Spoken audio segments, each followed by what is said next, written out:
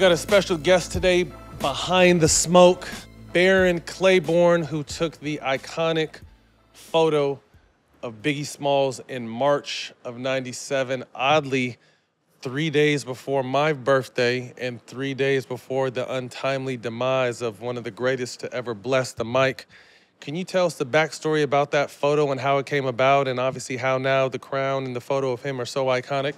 Sure. The idea came about, I had already taken his photo previously, where he's in space in the white suit and the cane and the hat. I took that first, and that was based on Kingpin from Spider-Man. Because usually, at the time, I was doing a lot of archetypes, you know, of people. Saints, I was doing different saints and stuff, and I did a lot of fashion at the time for the New York Times Magazine and other magazines. So I was in sort of that vein, like the icon.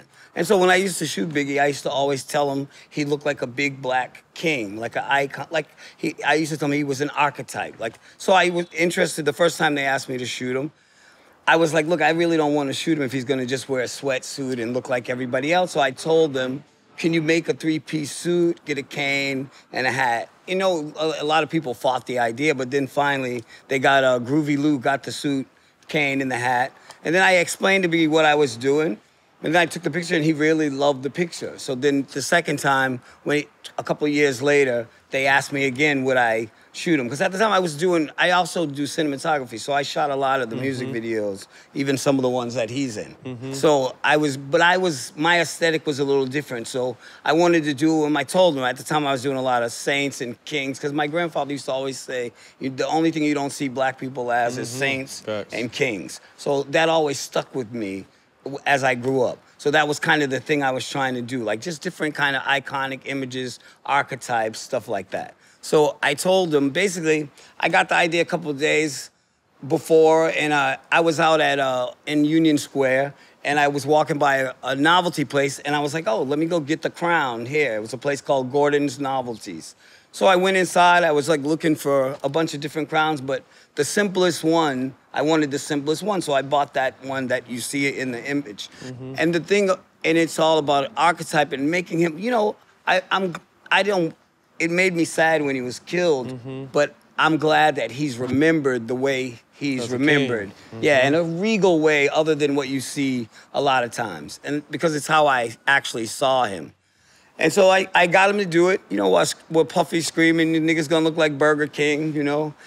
He did it anyway. And so then, you know, I was in Paris, like, when he died.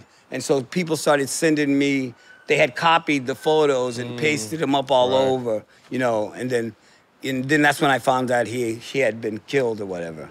But I'm glad the image, it's, you know, it's people who have made the image what it is today. And I'm really glad, because what I wanted to do actually ended up happening. It's unfortunate he had to die for it. But I'm glad that he's remembered in that way, because that's kind of how I remember him. And he had a sense of humor. And, you know, back then rappers, there was no smiles, there was no, but I remember him smiling a lot because I used to tease him while I was shooting him. And then later on, that's why I released the one where he's smiling, the king where he's smiling, so people would also remember that he also had a sense of humor. He wasn't just some dark figure without any intelligence, you know? Did you listen to his music before the photo? Yeah, of course. I did the videos and stuff. I still, you know, I'm not a big hip-hop head or anything. I listen to all kinds of music, everything. But I do believe he's one of the best lyricists ever to this day, you know, and I'm not even like an expert on it when I just listened to him. And also, he still played everywhere. Like, you hear his music all around still to this day.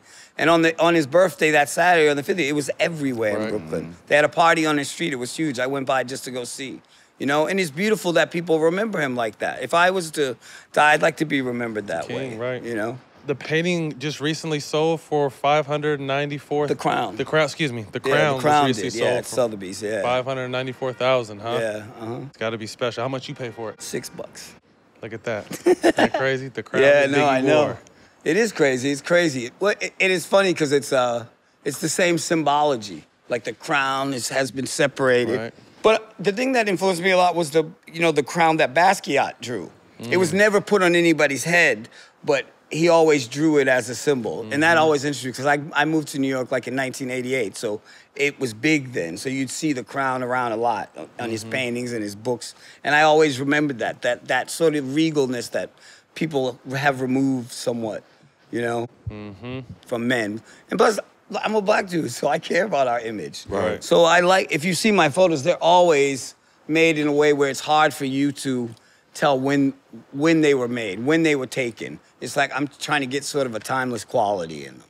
And I should do a lot of athletes too. Yeah. Yeah. Portrait photography is your thing.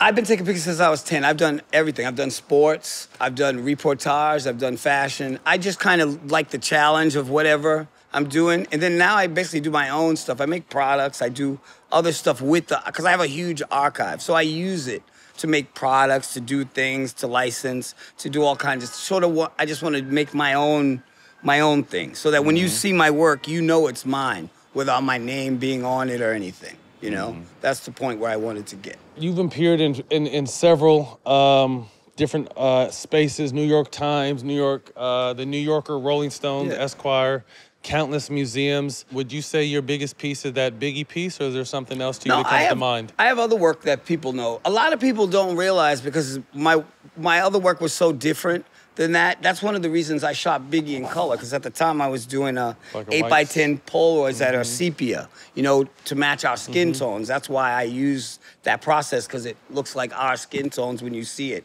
and it's normal color. So I fell in love with that. The reason I did him in color is because I wanted to separate him from those other ones, you know?